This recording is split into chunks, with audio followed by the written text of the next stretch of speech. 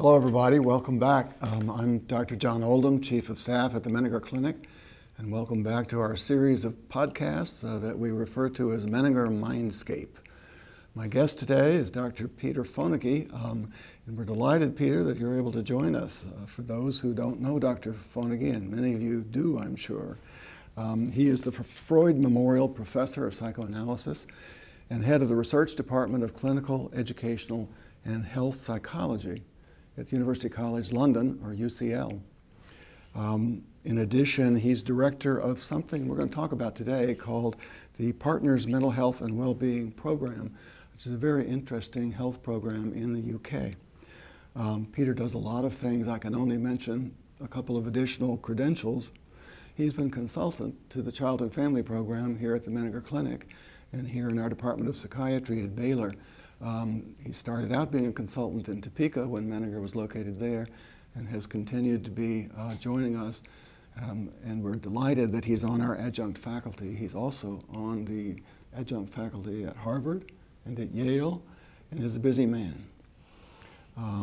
His good work has led to many, many recognitions and honors. I do have to mention one recent one, which is that Peter was conferred the Order of the British Empire, called an OBE, by the Queen, which is a very, very high honor in the UK. So congratulations, Peter. Thank you very much, John. Very kind of you.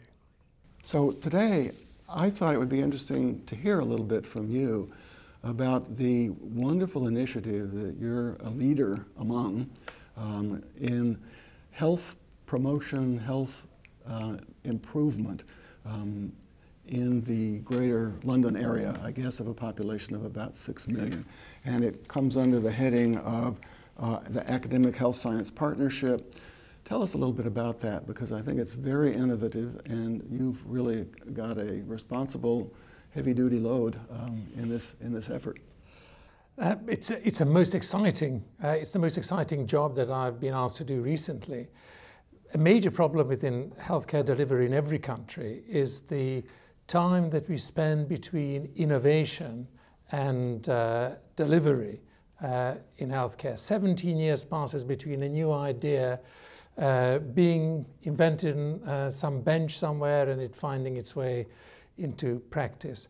Academic health science networks link health practice in the UK with academic progress in order to shorten that time and make sure that population might benefit as quickly as possible from progress on the side of research. And you didn't make that 17-year figure up. I did not make the 17-year figure up. That is the average number of years that it takes between a discovery being made and that finding its way to general practice. Way too long. Way too long for most of us. So what are you doing?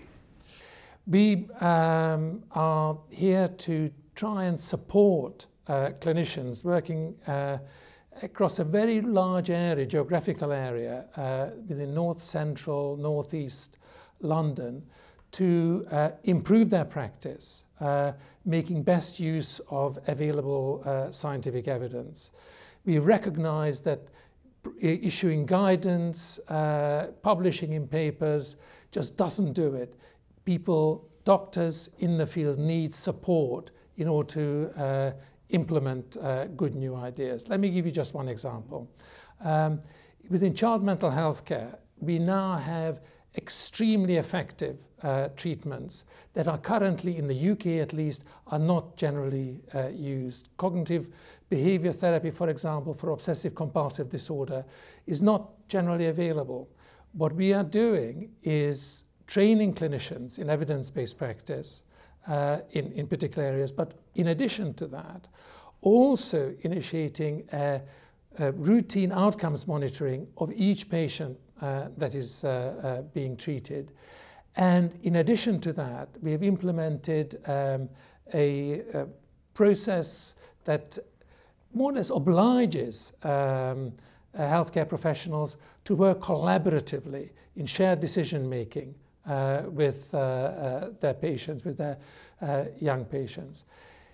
these initiatives, all by just taking them one at a time, would improve outcomes by about 5 or 10% each. When you combine them, with health economics colleagues, we've calculated that you have improved efficiency, improved value, about 15%. And we are actually fairly close to achieving it even in the first year of this program. That's very interesting. So a buzzword we hear all the time now is evidence-based practice, or person-centered evidence-based practice. Yeah. And these are good goals that we all need to work toward. What you're saying is it's not so much a workforce numbers problem as helping people learn how to implement what has been demonstrated to be effective. It's partly a training problem, but actually we don't just train clinicians. That probably wouldn't be enough. We also train supervisors, and we also train managers in evidence-based practice, so that entire system-wide changes are possible within child and adolescent mental health services, because both at all levels, everyone knows what they're supposed to be doing and what will make for significant improvements in healthcare. Very interesting. Now, you were telling me, we were chatting earlier, that mental health is one of 3 priorities in this effort, in this program. How did that happen? Well, we've got 2 other priorities, cancer and cardiovascular disease. The third is mental health. The first 2 is, I think the pressure is primarily from the consumers, from patients.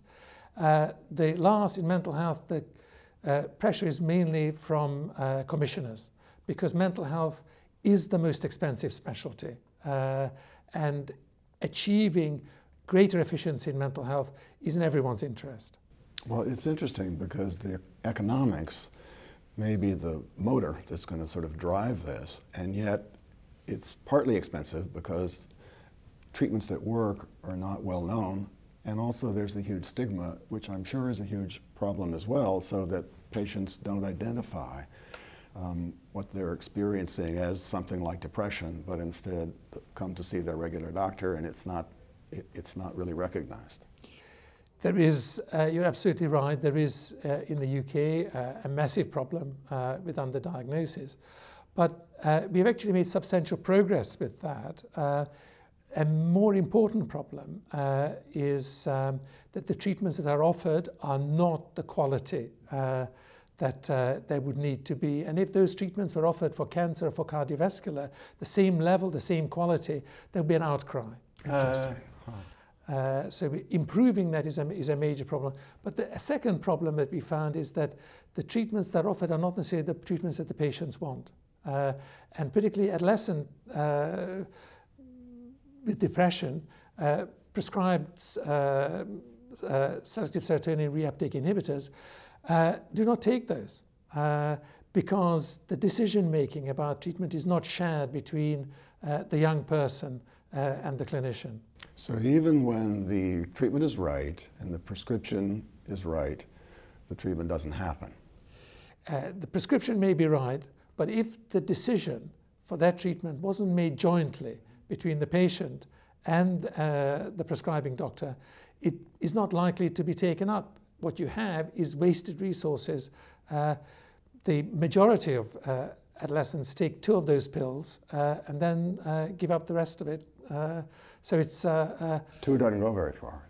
It does not go very far. It does not cure the disorder. So what we're trying to do is train doctors in shared decision making, where they are able to bring the patient to see the problems from their point of view, as well as them going over to see the problem from the patient's point of view. Why they might not want a particular treatment is probably as important for them to understand as for them to explain why the patient should have that treatment. So part of what is sort of the principle embedded in your effort is helping people understand the importance of talking to their patients and making sure you listen to feedback from patients and families. There are 3 legs to our stool. The first is that you should be doing the right thing and you should be trained in it. The second is that you should deliver it in a way that's collaborative with the patient. And the third is clinical observation. You have to make clinical observation systematic for it to work. Clinicians always think that they know how a patient is doing, but very often they actually fail to ask the patient how the patient thinks they are doing. So we are imposing a fairly rigorous system of asking patients to report on, at the end of a session, the therapist has to ask the patient, what did you think of that session? Do you feel that you've benefited from it? Did it achieve for you what you needed? What we find in this way is that when treatments are going off-piste, they're going wrong, clinicians are able to recognize this sooner, bring it back in line, and a lot of wasted effort is avoided. That is so interesting and so relevant in all of healthcare, no matter which country you're talking about. And certainly in this country, that would be very important for us to watch and learn from. I wish we had more time. We never do. One last question. How are you going to find out if what you're doing works or not?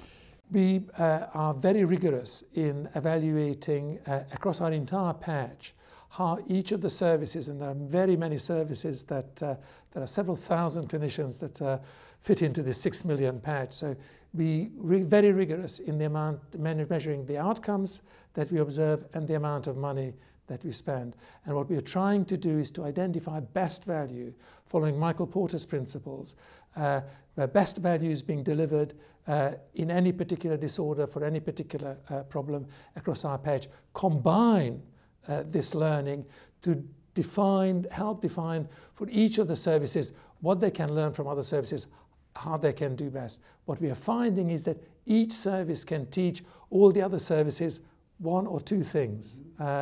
And we are very much hoping that through this integration of services, we will have far better outcomes for the entire population that we serve. Very interesting. Peter, I wish we had more time, but thank you for giving us the high points about a very interesting program. I hope in a couple of years we can have you back and you can give us an update and tell us what you've learned, because we need to learn from efforts like this.